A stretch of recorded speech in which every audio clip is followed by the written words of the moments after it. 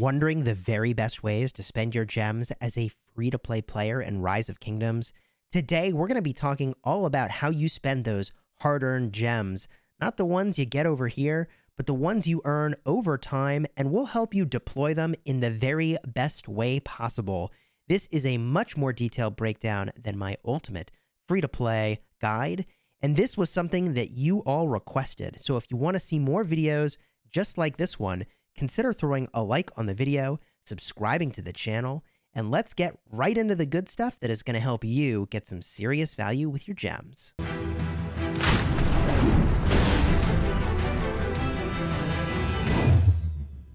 Hello, my friends, and welcome back. I'm Chisgule Gaming, and today we're going to help you on your journey toward T5 troops, deploy your gems in the very best way possible, and to be ready for all of the things you will consider spending them on over the course of the year to year and a half that it might take to get fully T5 troops at your disposal. In this guide, we're going to talk about spending your gems across a number of categories.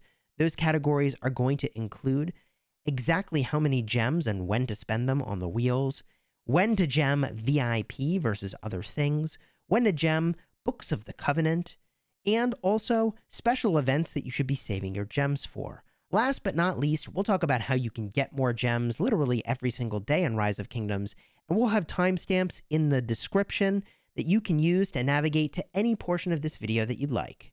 If you like Rise of Kingdoms guides that help you get value and smash your enemies, consider smashing that subscribe button for daily Rise of Kingdoms videos. We're a sponsored content creator, and I want to let you know that what we're describing really is a year to a year and a half journey worth of gem spending, so I don't want you to freak out about the amount of gems that we're going to describe you're deploying intelligently, because I promise you, you'll get them, and if you're wondering how you'll get them, we'll have ways for you listed again toward the end of this video. Now, the first thing we need to talk about is actually events that sometimes take place around holidays that allow you to spend a small amount of gems for a huge amount of gain. There is an event that will require you to spend 7,000 gems to get an upgraded version of something that you are working on. I'll put that up on the screen off to the side so that you can see exactly what that looks like. That is always, without failure, one of the very best uses of gems in the entire game. Seriously, go no further in this video, take only that one thing away from it, and you've still done well. But there's more we need to talk about. So save 7,000 gems on hand for holiday timeframes when you think that event might come around. At the time of this video, it's Halloween, which means we've got Thanksgiving, Black Friday, we've got Christmas around the corner, we've also got New Year's. There's a ton of events where we may see that 7,000 gem beautiful event that rewards you with a ton of good stuff. You want to have 7,000 gems for the upgraded version of the event. By the way, pro tip, and you'll thank me for this later, there is a setting. If you head over to your account, you go to settings, you tap on general settings, you scroll down. This is very important. I need to make sure that you turn on gem use confirmation. As you save up ridiculous amounts of gems for commander wheels and other things, which is something I did on my restart project when I created a new account, I happened to be up late one night, delirious, taking care of my new baby. And I mean, it was like 3 in the morning. I was seeing double. I accidentally tapped the gem icon for literally gemming out the upgrade for a city wall level 23. It was disastrous. It burned through like 60,000 gems in a blink of an eye in the most inefficient way possible.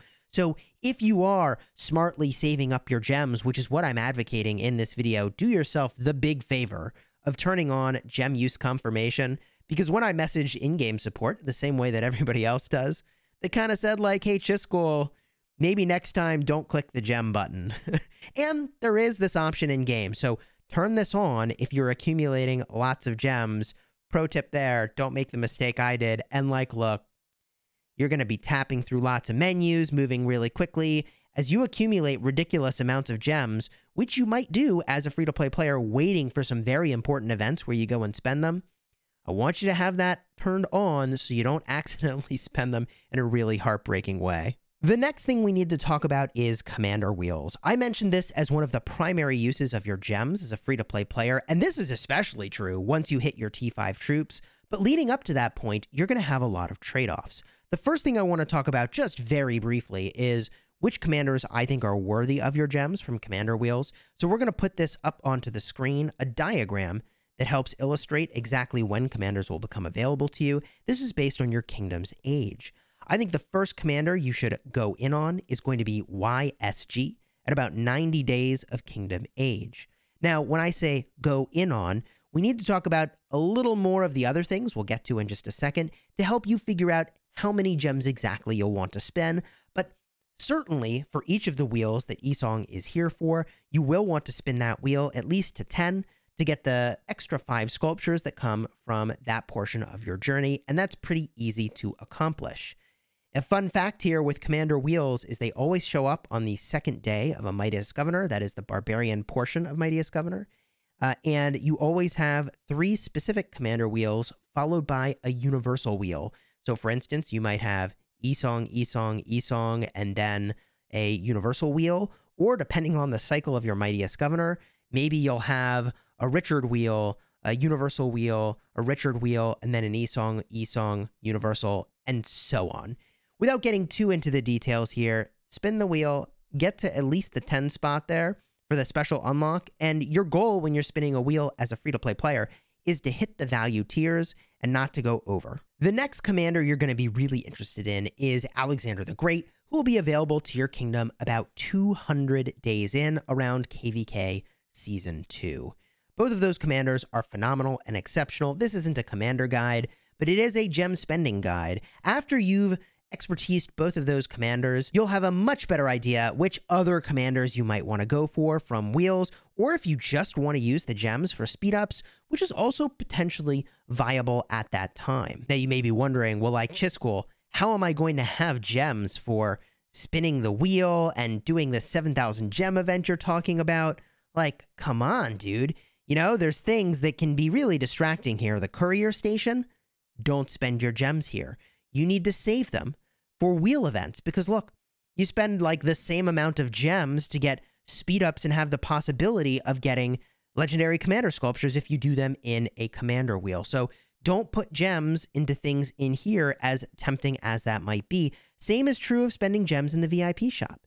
You may think, oh man, I really want some speed ups from the VIP shop. Well, this is a bad use of gems, because instead you could use those gems on a wheel, which also have speed ups on them, and you have a chance of getting universal legendary commander sculptures, specific commander sculptures, all that good stuff. Speaking of which, I think that generally the universal commander wheels are probably a good one for you to avoid in the early game, while you still have tons of other gem priorities. It's going to be really tempting, but I would not spin those past the free mark and the 50% off, and like probably just stop there, because you're going to have a lot of stuff you will want to spend gems on, and we'll get to that in just a moment. In fact, one of the very first things that's going to come up where you're going to think, hey, Chisgule, should I spend gems on this, is going to be VIP. Now, VIP is potentially a very good use of gem spend, depending on how close you are to the targeted level. Keep in mind that you get 0 value being halfway from one level to the next, so you either reach the next level or you don't. So dumping gems into VIP on an ongoing basis without actually hitting the next level is totally pointless. So this is something you really want to coordinate and organize, and we'll have a few ideas around that in just a second. I want to first show you the tiers that really matter. Early in the game, VIP 6 is really important. On an account I just created in Kingdom 2 to cover the new Heroic Anthem KVK format, which, by the way, we will be live streaming that, you will want to get to VIP 6. I think I spent like 3,500 gems to jump up to VIP 6 for the second building queue. However, most players are a little bit further into the game, and they're looking at something like VIP 10. The jump to VIP 10 is massive in terms of value. You start getting a gold key every day, as well as a legendary commander sculpture, and that is so much better than VIP 9. It is a very good point that a lot of you made in comments about my ultimate free-to-play guide, that, hey, there are some thresholds here in which it makes sense to spend gems on VIP, and you are right. The question you need to ask yourself is actually something called a break-even calculation. I won't actually make you do math, but I'll explain it really simply. You will, at some point, naturally get to VIP 10. You could spend your gems to get there sooner. How many days sooner do you think you'll get there? And what do you think the gem value is of the stuff that's in here? Spoiler alert, it's like 1,500 gems worth of value a day, I would argue. 1,000 gems for the legendary commander sculpture, about 500 gems of value from a gold key on average. So when you're doing that math of, hey, like, what's it worth to me to get to this sooner than I would have otherwise, I would say, hey, about 1,500 gems per day. So that means if you were going to naturally get there in 10 days, you could also spend gems on it, and it would be the break even for that. Let me give a quick example with some basic math for how you would go about this. If you were, let's say, 15,000 VIP away from VIP 10, right? We know that's about 10 days worth of value, right? So every single day for 10 days, you get about 1,500 gems of value. So in 10 days, you would get 15,000 gems worth of value, which is the amount of VIP it would take to get to the next level. So if it's going to take you at your natural rate of VIP gain more than 10 days to get to this next tier, you should spend the gems on it. Does that make sense? If it's going to take you longer than the break-even time frame, spend the gems so you start getting that extra value right away. That makes a ton of sense. Or the simple answer is like, yeah, you can spend your gems on it, and that's probably fine. Get to the VIP 10. It's worth it. There are specific times where you want to go and do that. We're going to cover that a little bit later in the video. More than gems events, though, is that special time frame where you really would want to focus that spending. Now, the next tier here, where you want to spend some gems on VIP, potentially, is going to be VIP level 12. At VIP level 12, you get 2 legendary commander sculptures, and also the same is true for VIP level 14. Now you're getting 3 legendary commander sculptures. There are also some other benefits you get along the way that you can start to account for when you think about like a break-even calculation. Once upon a time, I used to make really detailed spreadsheets and think that I was really being smart about it, but honestly, it's sort of an overcomplication of the whole thing. If you're close to the next level of VIP, you have the gems for it, and a more than gems event rolls around, yeah, it is probably a good idea to spend gems, get to that next level, especially if your rate of VIP gain is low, and that will be the case if you are not in an alliance that is spending lots of money in Rise of Kingdoms. Now, let's say your VIP is in a pretty good place, or you're nowhere near kind of the next tier of unlock from your VIP.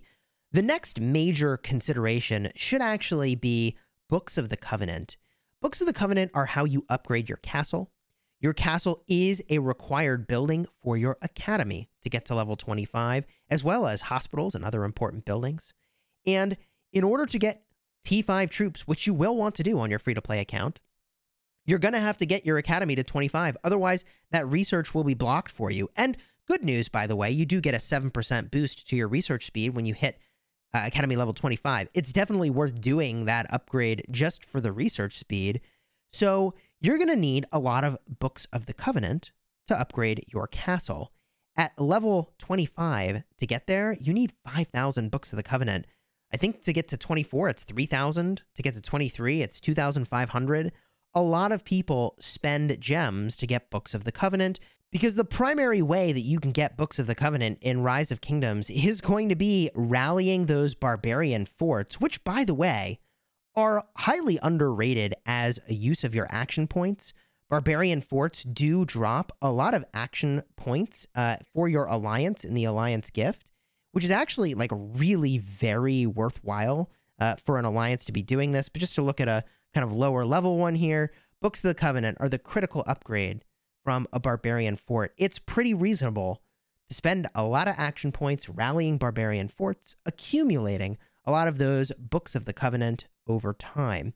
With that said, most players do feel like they want to gem Books of the Covenant to accelerate their progress.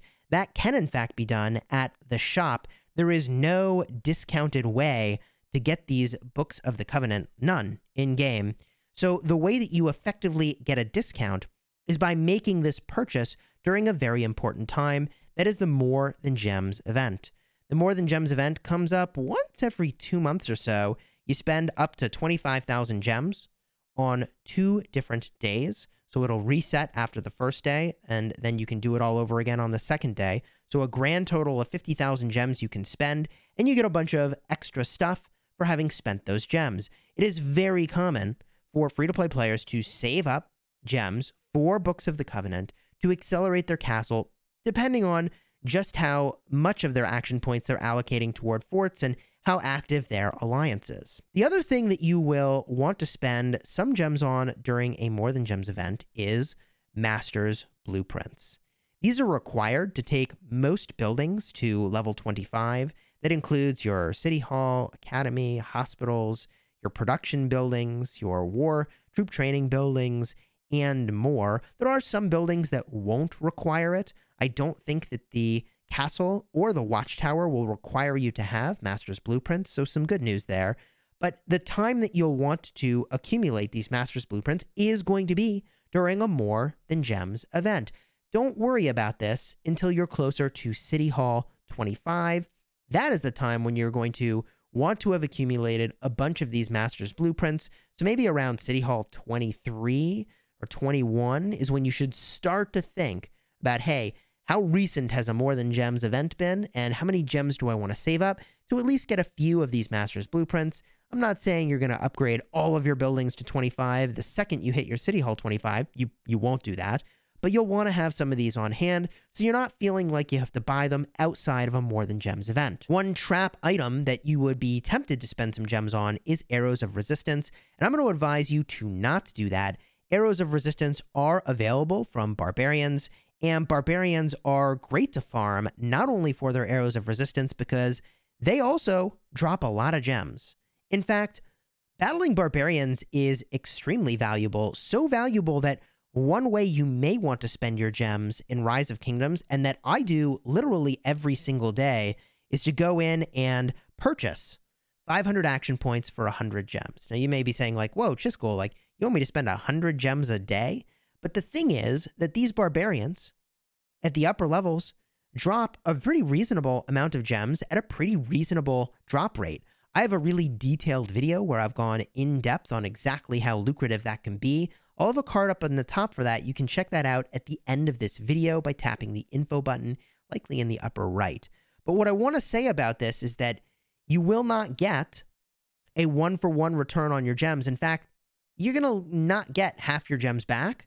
Instead, those gems turn into other things like resources, experience tomes, speed ups, and also those Arrows of Resistance. Time that with an event for some extra value, but I do spend 100 gems every day for pretty reasonable value over here, and it does seem like a reasonable choice to me as a free-to-play player if you still need lots of those things, which you probably will. Now, we've covered a ton of gem priorities in Rise of Kingdoms, starting with very simply making sure you've got that 7,000 gem stockpile for critical events, making our way toward Commander Wheels and having enough gems to be able to spin those to get the really easy to obtain sculptures at least the 10 spin spot.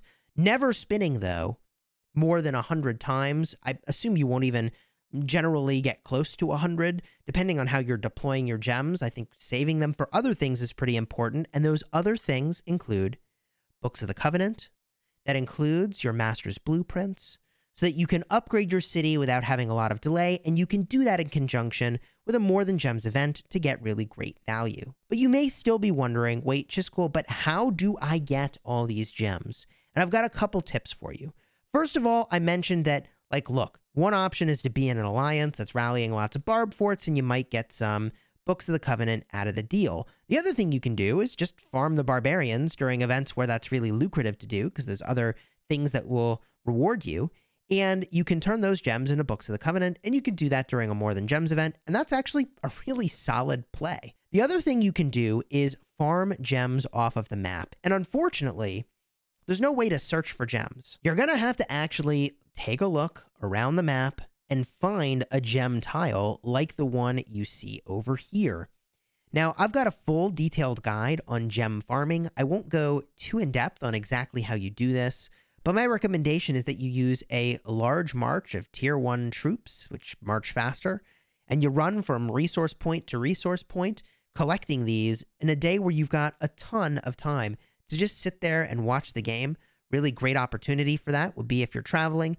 you listen to an audiobook, which you can get for free from the library, and you are watching the game while you're taking a bus ride somewhere. And I get that maybe travel is not something that's happening as much these days, or at least at the time of this video being filmed, but you get the idea. It's a good idle task that every 10 minutes or so, one of these gem deposits will finish up, and you go, instead of from your city to a gem deposit back to your city, you go directly from your city to a gem deposit, a gem deposit, a gem deposit, a gem deposit, over and over until you're full of gems, and then you return back to your city. I've known players that push upwards of 3,000 gems a day, but that is some really, really dedicated gem farming. I don't want to give you the wrong impression, but it is achievable. And one thing that people do to accomplish that is they use their main account to farm gems, and they use a farm account to accumulate resources, which they transfer over to their main.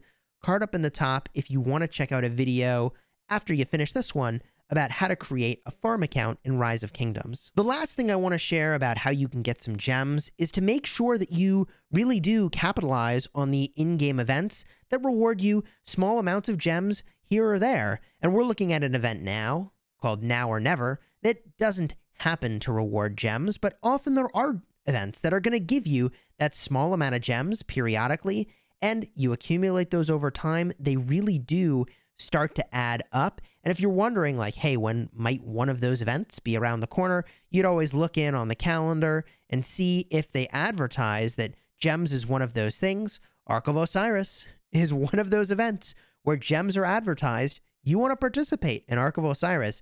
And if you're not in your alliance's main Ark team, your kingdom should have a farm alliance, and you can join the farm alliance and play Ark there, because even if you don't win, there are some pretty sweet prizes you can get. But now we're moving really fully into the realm of just general free-to-play guidance, and I think this might be a good point instead to kind of summarize everything we've shared. Your gem priorities as a free-to-play player in the early game are going to be commander wheels, having 7,000 gems on hand for major events, and then accumulating gems as you see fit for Books of the Covenant to accelerate your progress toward T5. Master's blueprints are going to be absolutely critical. And at critical points, you're going to want to really prioritize VIP, which not only is going to give you daily value from the exclusive chest, but also the buffs along the way are honestly pretty reasonable and give you some incremental value too. If there are more advanced gem spending questions, please do drop them into the comments. I am very interested in supporting the free-to-play community in Rise of Kingdoms as best as I can, and although I'm a mega spender, a part of what that affords me is the opportunity to have tested out lots of different commanders, have had lots of different experiences, and advise you so that you don't make some of the same mistakes like I did, like thinking that Edward is a phenomenal investment. I think you can do better. As just one example, sorry, Edward, you've got some options beside Edward is what I'm trying to say that are going to be a good bit better. So if you like this video, throw a like on it here as a show of support and a way of letting me know that, like, hey, Chisgule, give me more of that free-to-play content. Subscribing to the channel will also give me that strong signal that, hey, free-to-play is what I want to see more of. And if you're looking for more free-to-play videos, I've got a playlist with a card up in the top taking you directly to it, and more resources available to you in the description of this video. Until next time, my friends, you have fun smashing the kingdom.